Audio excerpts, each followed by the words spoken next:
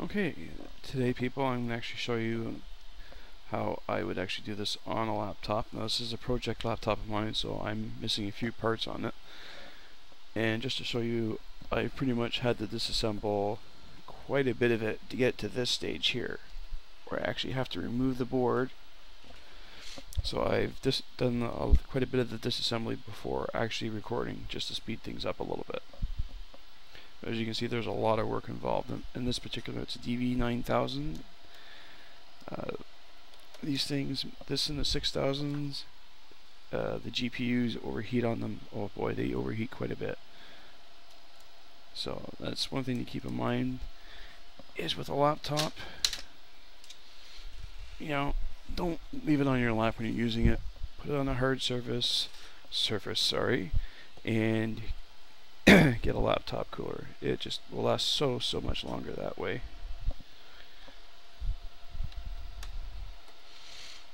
Now I haven't had this thing apart in probably a good month or two, so I'm sort of going by memory here.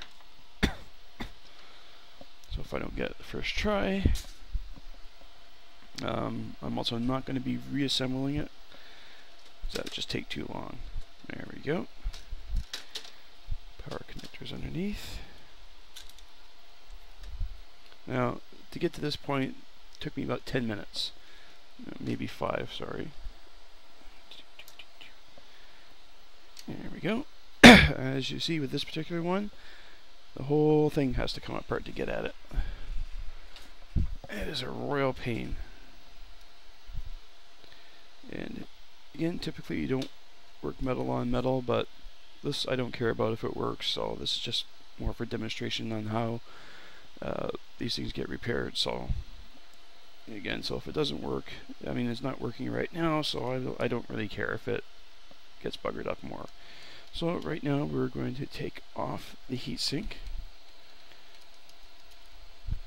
I'm trying to remember if I reapplied thermal paste to this or not.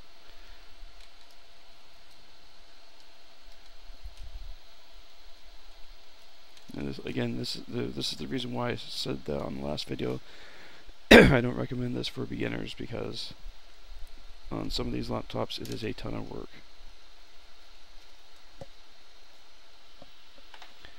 And you will either forget screws or you won't, yeah, I've done this one, you won't reassemble it properly.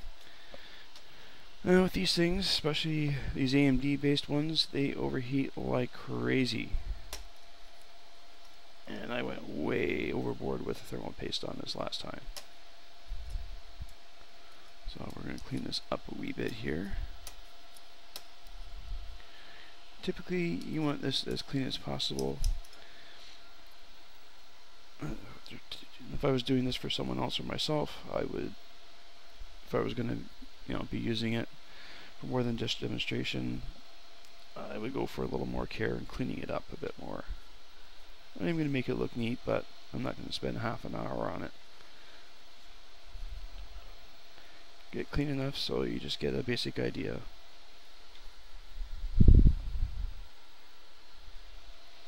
Ooh, I put way too much on.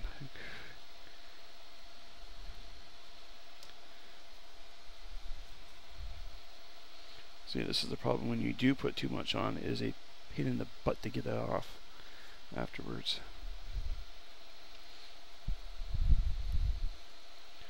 But again, for demonstration purposes, I'm not going to spend a ton of time doing it. I'll take a couple minutes and see how much I can get off, though.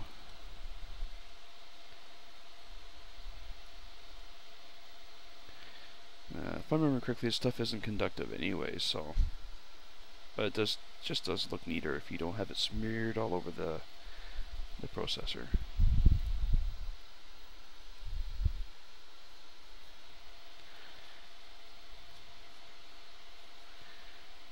Yeah, so again, DV6000s, we see a lot of them at work.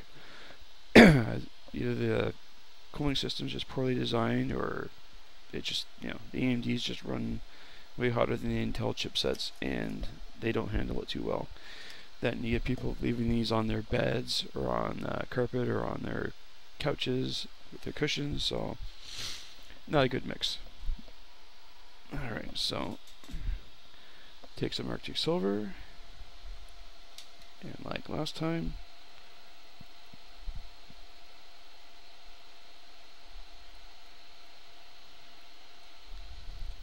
there we go. Again, I'm grounded. I have an anti-static mat on underneath.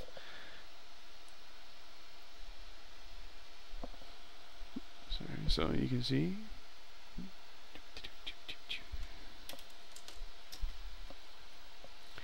Now again, this will spread out once I put the heatsink back on it and tighten up the screws. Actually, what I'll do, like last time, is I'll tighten it down and then I will remove it. Just to show, because I know there's going to be people out there going, oh no, you got to spread it around, or you got to do a P shape. For the smaller ones like this, you can get away with doing it this way. And of course, now that I'm trying to do this, it doesn't want to cooperate. There we go.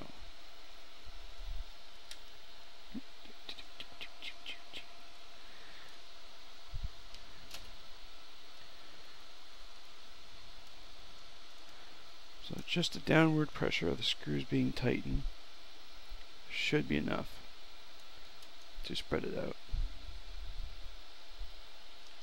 All the screws are down, so I'm now going to remove it just to show you. And again, this isn't something, you know, don't do this if you go through that, get to the point where you've done this. Don't undo it, because then you're going to have to remove all that thermal paste and start again, because otherwise you'll get air pockets underneath the thermal paste and it won't cool as efficiently, and you could have an overheating issue. And as you can see, there was none on the top of there. It has definitely spread it around. I might have had a touch too much again, but it's not that bad. And again, that was just one diagonal little pass. It definitely spreads it around. I'll put this back on. And again, this thing's not going to get fired up anytime in the near future. So when I actually get around to firing this thing up, I will more than likely redo this again. So I'm not overly concerned.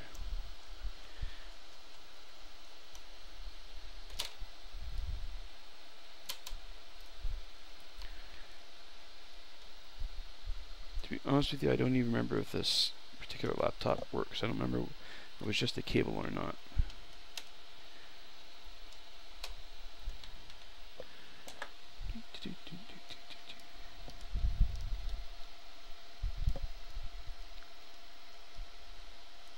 It's the problem of having big fingers. Sometimes it's hard to get into tight little spots with them.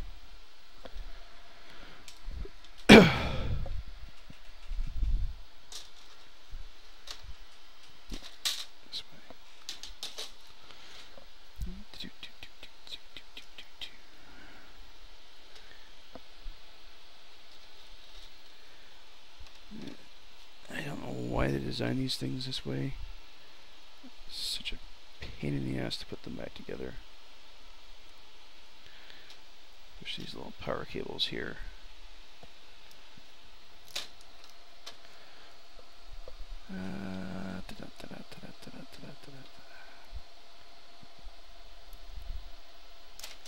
And again, you should be fully grounded when you're doing work like this. Otherwise, you can really bugger something up with electrostatic shock. ESD, sorry. Same sort of idea, though. And there's always something that likes to try to ruin your fun when you're putting it back together again. Always. Or almost always. Depending how your day's gone.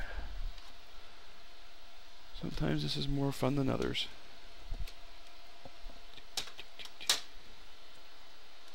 And of course, since I got the camera rolling, it decides to do this, so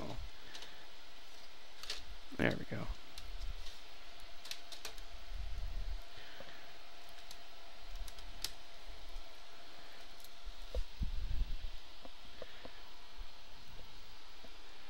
Now, with these things, and that kind of surprised me the first couple times I saw these as well.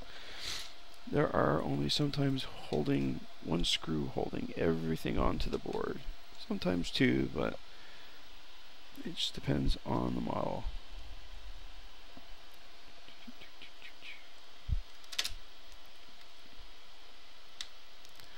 And this is why you take your time and you don't rush it. If you rush it, you make a mistake, and then you have a non-functioning laptop. And spare an extra 10 minutes. That's going to be it for now. Take care, everyone, and have yourself a good day.